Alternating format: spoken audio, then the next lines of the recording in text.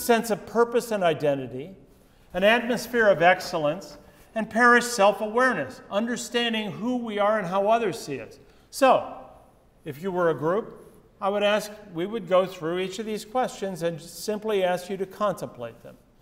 As a parish, we clearly understand our reason for existence, to serve the living God and share our love of God with others. How are we doing on that as a parish? Consider that. Our parish is not a club or cultural center, self-absorbed or passive. An atmosphere of striving and humbly offering our best pervades the community. A sense of effort, energy, and journey is apparent. We're not just surviving. Our parish vision is made concrete with a set of specific tailored ministries. Our parish budget reflects an orientation of improvement, development, and excellence. We care about delivering our light to the neighborhood or community.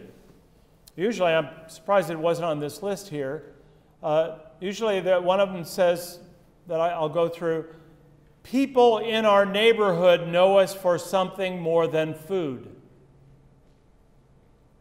So having offered those dimensions, subdimensions of this area, then I just simply ask everyone to score from 0 to 4 this particular area. So it's not hard. Vibrant worship, liturgical preparedness, congregational participation, effective preaching. Joyful ascendant worship is at the center of our life. This is what we primarily do.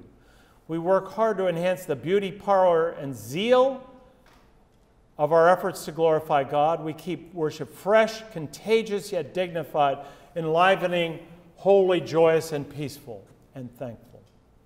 We come to church more than on Sunday. We come to church on time. Ooh. Preaching is edifying, uplifting, nourishing, challenging. Enlivens the worshiper's understanding of holy tradition and the gospel. Worship is better attended than administrative, social and fundraising events.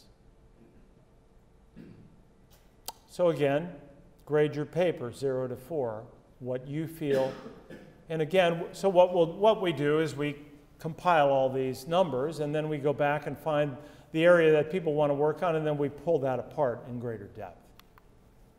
Shared leadership, delegating responsibility, leading an affecting change, functional structures, open financial practice.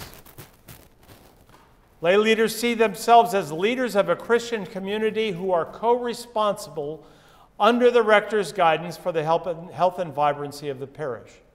This is a decent, in my opinion, description of the mission of a parish council. Parish councils are not about bills, budgets, and buildings. Yes, that is an aspect of what they do. Understanding the mission and the direction and the vision is the fundamental role of leadership bodies. Leaders do not see themselves as parish business managers, owners, disinterested commentators, or critics. Leaders lead and follow and model good Christian behavior. The level of structure in our parish is consistent with the kind of parish we want to become. If we're serious about wanting to grow, then we probably need a structure that will allow us to grow and will fit that growth. Open communication. So this is not just about your newsletter. We work to develop a culture of consensus about matters important to parish life, find solutions best for the body and not us personally. Important decisions are communicated well, clearly and appropriately. People who disagree are given that opportunity and they're listened. We look for people on the margins and we search for other ideas to improve those.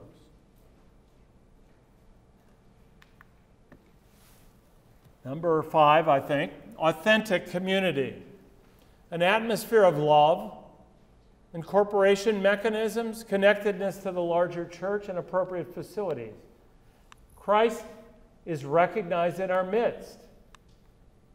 We've used these words before. We saw them in, I think it was Colossians earlier. We encourage, exhort, and nurture one another. There's lots of laughter in our parish. We welcome newcomers readily. We're not a closed community available by birth, kinship, or ethnicity. Christian formation, and this is often one of the lower scoring. Orthodox spirituality, whole parish education, and financial generosity. And there's 5, 6, 8 ideas here. We have a commitment to lifelong learning and personal spiritual growth.